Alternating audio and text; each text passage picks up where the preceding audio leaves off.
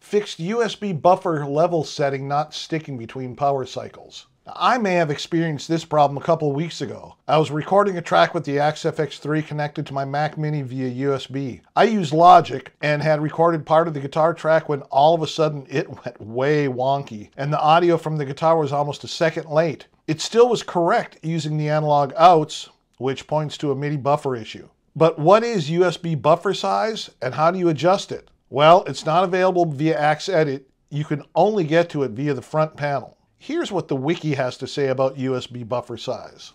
Set this to lower values for less latency with USB audio. Set to higher values if you are experiencing distorted audio. Stop USB audio streaming when changing this value as to allow the buffer to reset properly. Streaming can be stopped by closing the application sending data to the AXFX3 or by disconnecting the USB cable. The USB buffer size determines the number of samples and thereby the latency between the AXFX3 and the USB host. Lower settings result in better latency for recording and playback, but smaller sizes may not work well with all hosts. A good rule of thumb is to set the buffer to the smallest possible size, increasing if you encounter any USB audio performance issues. You can find USB buffer size in the digital I/O configuration setup of Setup, then I/O, then Audio. Now you can view the buffer in Setup, Utilities, USB. This page meters the USB input and output first in, first out buffers. Ideally, these will be at around 50%.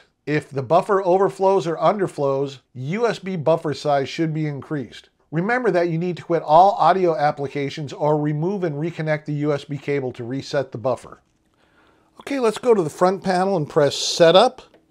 Then we go down to I/O, hit Enter, page over to Audio, then scroll down to USB buffer size.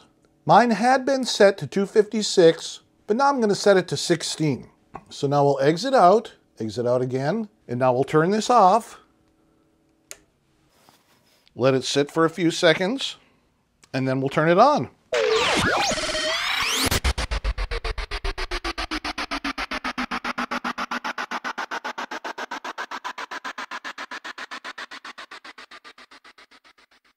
Okay, let's check it again.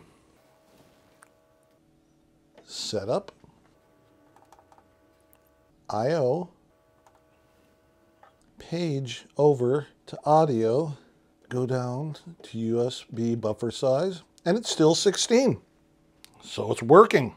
Now let's exit out, go to Setup, Utilities, and go page over to USB. You can see that the buffer is right in the middle, right where it's supposed to be, right at 50%. Perfect. Layout link configured on a tap function for a foot switch will no longer incorrectly execute when activating the switch exits the tuner. Now, what I think that means in English is that if you are in the tuner and you go out of the tuner into another foot switch that has a layout link, before it would not do the layout link correctly. Now it does it correctly. Now let's click on FC Edit and let's take a look at my presets layout here. See, I have tuner set up as the hold function on button number 3. And if we look at my layout links, like say for instance here, let's go to layout link number 1, it goes to layout 2. See, that's layout 1, switch 1, goes to layout 2, which is scenes. So what that means is when I press this button, this preset button, not only will it go to that preset, it also goes to the scenes layout. So each of my foot switches is set up that way. See, layouts 1, switch 2, layout 1, switch 4, and layout 1, switch 5. Those 4 are the preset select. The 2 on the end are the bank up and the bank down. So these all have layout links that as soon as you hit that preset button, it brings you into the scenes layout. Okay, let's go to my presets layout on my FC6, and I'll do a hold on the 3rd foot switch. That brings up the tuner. Now let's switch to another preset. Yep, worked exactly as expected. Nice. And under the various other fixes and improvements category, we have the speaker breakup parameter. Forum members found it on the same day that the firmware was released. We can find the new speaker breakup parameter by clicking on the amp block and then going to the speaker tab. You'll find it under the lower right side of the graph right next to cab resonance. It has 3 values: hard, medium, and soft. Default is medium. Hard is like a brand new speaker. Medium is like a fairly newish speaker that's been broken in. And soft is like that 30-year-old cabinet you've been using while playing the never-ending clubs and bars tour. Now, one thing to be aware of, even though it defaults to medium in current presets, it defaults to soft if you have a global amp block set up. So check your global amp blocks. And if you want to use soft, that's cool. I think soft sounds great, but default is medium. Now, I added 3 more scenes to this preset: hard, medium, and soft. Now you can see that by going to the amp block. See, we got hard, medium, and soft. Using 3 channels of the amp block, they're all using the Friedman BEV2 with the same settings. The only setting that changes is the speaker breakup. So for that, we're using scenes 4, 5, and 6. Let's see how it sounds.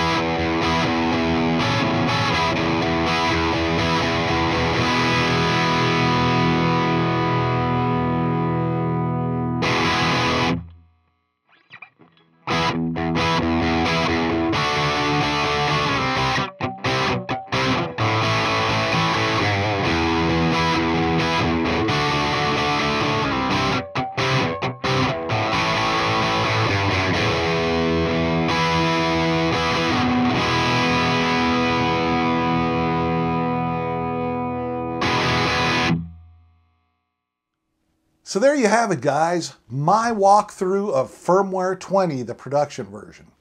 Now, some folks are still reporting a few problems with it, so I'm guessing that there's going to be another firmware release coming out here real soon.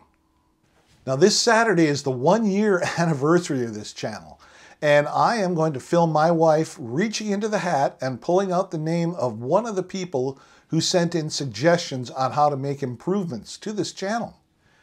And if your name is chosen, you will get this slick SL59 double cutaway P90 guitar with this strap and a tweed case. Now, unfortunately, I do have to limit it to the lower 48 continental United States because shipping is just going to be prohibitive even just for that. But if your name is chosen and you do live in the lower 48, I will ship this guitar, the strap, and the case to you absolutely free. Keep an eye out for that video. I will post it either Saturday or Sunday at the absolute latest. Next Wednesday will be part 1 of my look at Austin Buddy's 1400 plus Naked Amps Tone Pack Bank B. Now, you don't want to miss that. So go ahead and hit that subscribe button and ring that notification bell. All right, guys, we'll see you next Wednesday.